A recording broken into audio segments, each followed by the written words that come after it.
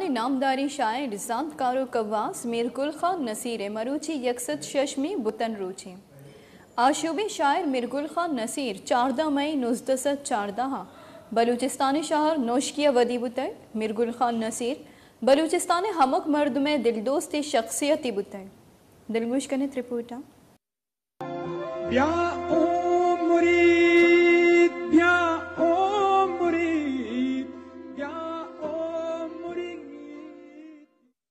میر گل خان نصیر کا شمار بلوچستان کے معروف اور مقبول شخصیات میں ہوتا ہے۔ آپ نہ صرف ایک سیاستدان تھے بلکہ ایک اچھے شاعر، مورخ، دانشور اور صحافی بھی تھے۔ میر گل خان نصیر 14 مئی 1914 کو نشکی بلوچستان میں میر ابی خان مینگل کے گھر میں پیدا ہوئے۔ آپ نے ابتدائی تعلیم اپنے شہر نوشکی میں حاصل کی اور 1932 میں government Sunday mean high school سے میٹرک پاس کرنے کے بعد 1934 میں اسلامیہ کالج لاہور سے ثانوی تعلیم کا امتحان پاس کیا۔ آپ بلوچستان میں ایک مقبول سیاستدان گزرے ہیں۔ آپ نے اپنی سیاست انجمن اتحاد بلوچہ تنظیم کے رکن کی حیثیت سے شروع کی۔ بعد ازاں بلوچستان کے نوجوانوں نے جب انجمن اسلامیہ ریاست کلات کی بنیاد ڈالی تو آپ پہلی دفعہ اس کے صدر منتخب ہوئے۔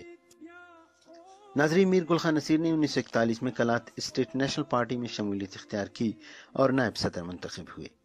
آپ ایک ترقی پسند سیاستدان تھے۔ بلوچستان میں لوگوں کی پسماندگی اور استحصال کے خلاف آپ چپ نہ رہ سکے۔ آپ نے اپنے سیاسی سفر میں 1941 سے 1973 تک کئی بار جیل کی سزا کاٹی اور تشدد بھی برداشت کرتے رہے۔ آپ نے نیشنل عوامی پارٹی میں شامل ہو کر ایک اہم سیاسی کردار ادا کیا۔ باقی ان کو تکلیفیں بھٹو کے دور میں بہت زیادہ، ایوب کے دور میں کھلی قید میں رہے، بھٹو کے دور میں جیلوں میں رہے۔ میرا والد ان کا بھائی تھا، وہ ان کا میر گل خان ان کا بڑا بھائی تھا، وہ شہید کر دیا گیا۔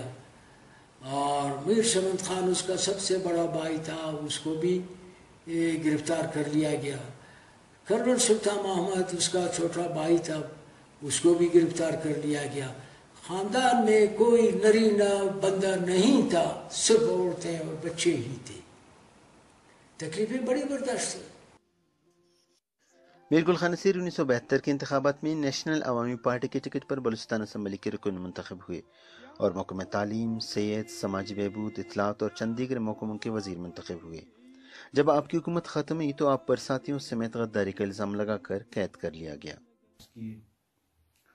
اور بحیثیت ایک ادیب شاعر اس نے اپنے تمام تخلیقات بھی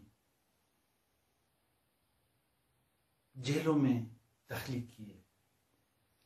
میر گل خان نصیر نے 23 سے زائد کتابیں لکھی جن میں شاعری، تاریخ، ٹرانسلیشنز اور بہت دوسرے کتابیں شامل ہیں۔ اسی طرح 15 سے زائد کتابیں میر گل خان نصیر اور انگریزی کی کتابیں شامل ہیں۔ ایک مورخ کی حیثیت سے بھی آپ کا ایک نمایاں مقام ہے۔ بلوچ تاریخ کو مرتب کرنے میں آپ کی گراں قدر کوششیں ہیں۔